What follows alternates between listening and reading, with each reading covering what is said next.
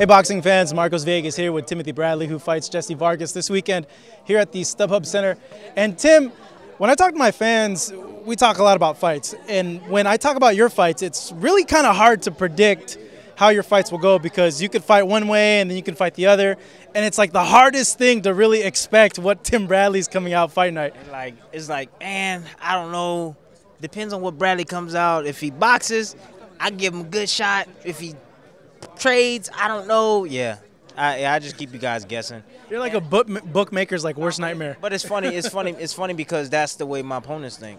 They not only have to train for a fighter, boxer, but they got to train for a slugger too. So, you know, it makes it hard for my trainers to get prepared, for my opponents to get prepared for me because I can pretty much do it all. Looking at the last fight that you had at this arena, you weren't happy with the performance you had. It was fight of the year, but really, to you in your career, probably not the way you want to go about things in terms of fighting. Do you want to exercise that ghost? Is it something that still lingers with you when you come here and be like, you know what, I want people to remember what I did in this Vargas fight, not what happened in the Provodnikov fight? Well, I mean, we here as fighters, we here to entertain, and that's our job. Our job is to entertain the fans and all the million people that's watching. So, you know, that Ruslan Provodnikov fight, no, I didn't fight the best of my ability that night, but I think a lot of fans appreciated the way I fought and I entertained them. So that's very important, you know, in fights and in entertaining business, you got to entertain. So the fans are going to come out and everybody's going to be watching. They're going to be looking for a great, exciting fight. I'm going to do my very best to put a great show on for them. So I'm prepared myself. I went through a 12-week training camp with my team, and Jesse went through whatever training camp he had. I don't know how long he trained for.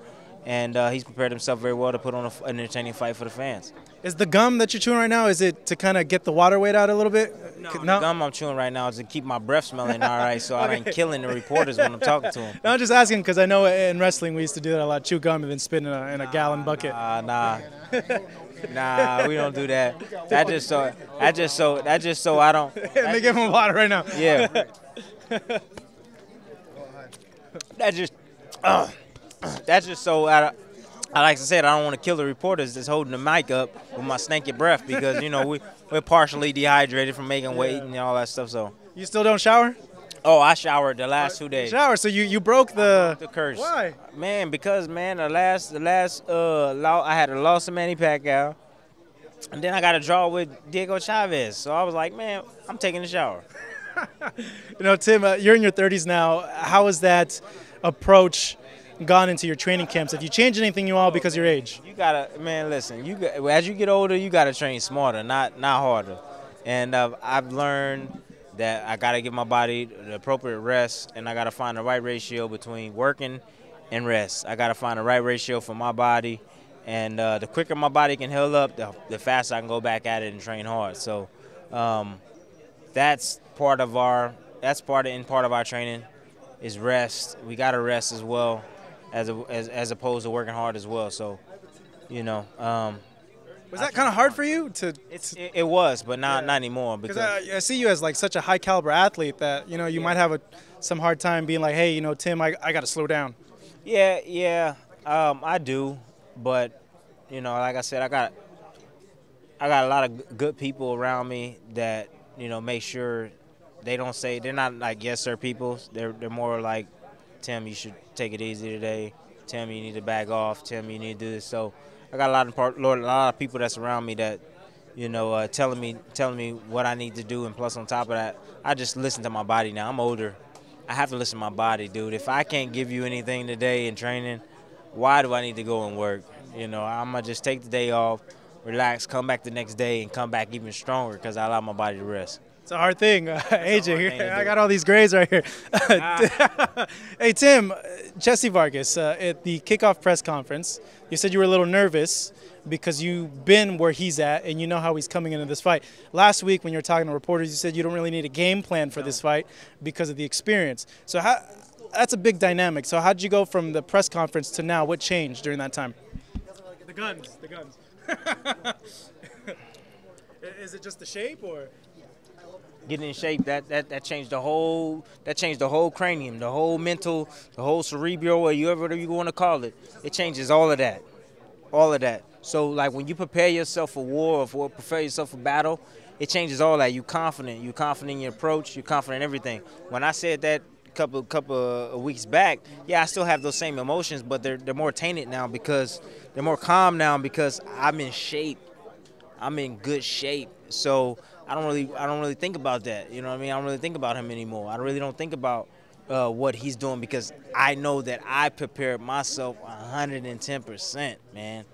I've done it all. I ate well. I went to sleep early. You know, I stayed away from my wife.